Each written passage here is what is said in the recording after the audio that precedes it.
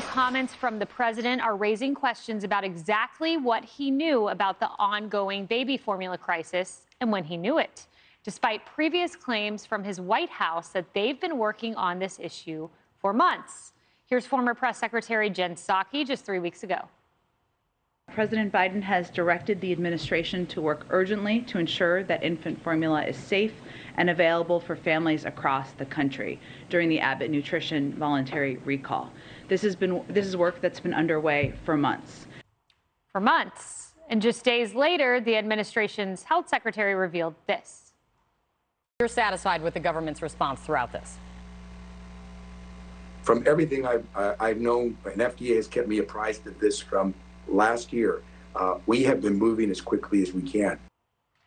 Well, just yesterday, when the president made this stunning admission, it was just moments after formula manufacturers told him during a White House roundtable that they knew immediately how bad the shortages could get after the shutdown of a manufacturing plant in February. Well, the president said this. I became aware of this problem sometime after April, in early April, about how intense it was.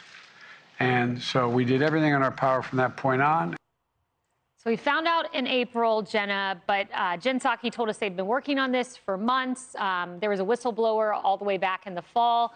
It seems that the timeline's a bit jumbled, and I think the question is, why did no one tell the president? I'm curious as to why we're having a conversation about the TikTok of how this ended up where it did.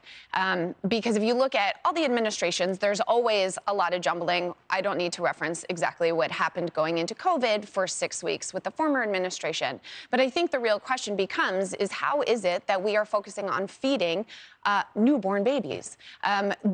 We are one of 6 countries in the world that doesn't have a national paid parental leave program. That's an embarrassment. And so the burden of this crisis, of this trauma, is again falling on women. And so how is it that we are making sure that we can certainly streamline information within the existing administration? Clearly they fumbled it. But the real question is how did this possibly happen to begin with when we have a monopoly clearly on baby formula? Emily, the timeline matters, accountability matters. We can talk about COVID in the last administration creating the most advanced testing system in the modern world, ventilators being left to stockpile that was completely depleted. But let's focus on the current crisis. Yesterday, Karine Jean-Pierre was asked a number of questions about the baby formula crisis, and here were her answers or lack thereof.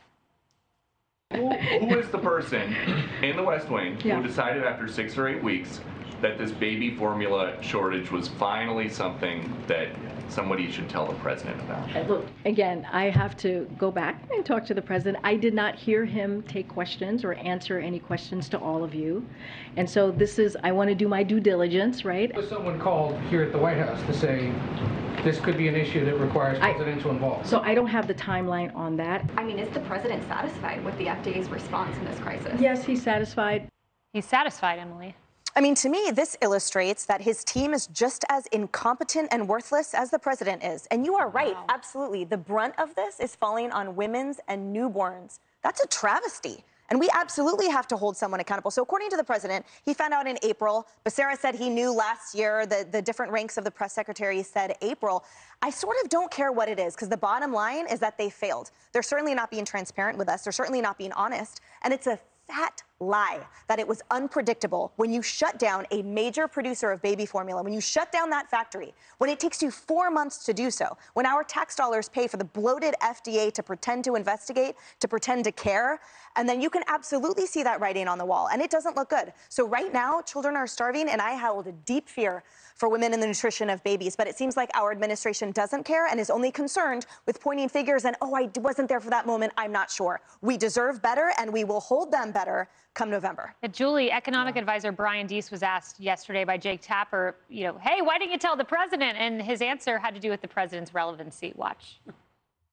The president, the only one who can invoke the Defense Production Act to force companies to produce this incredibly direly needed infant formula, he's not told until April. Karine Jean-Pierre, your press secretary, just said this has been a whole of government approach. That doesn't include the president?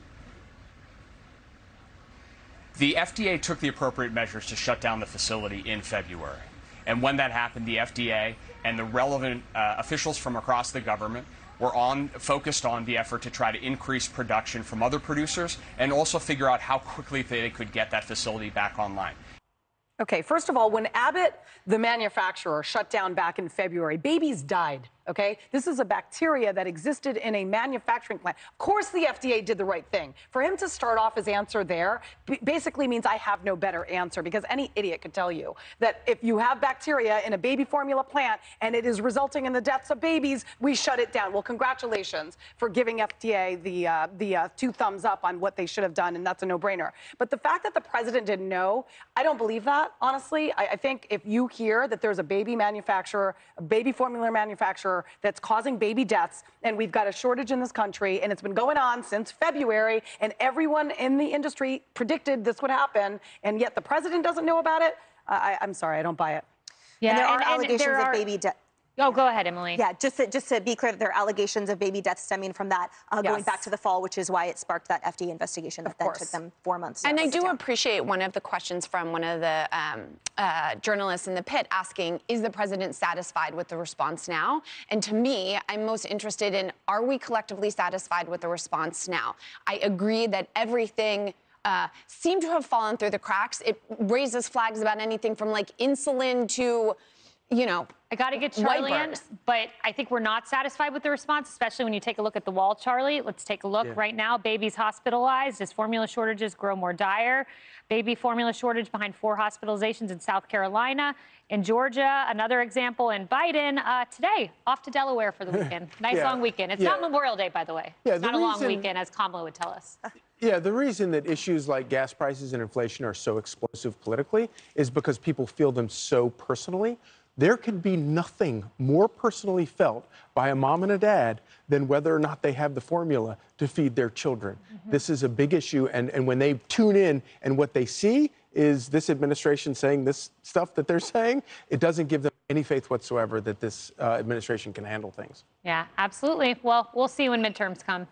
Hey, it's Will Kane. Click here to subscribe to the Fox News channel on YouTube. It's the best way to get our latest interviews and highlights. And click to subscribe to the Will Kane podcast for full episodes right now.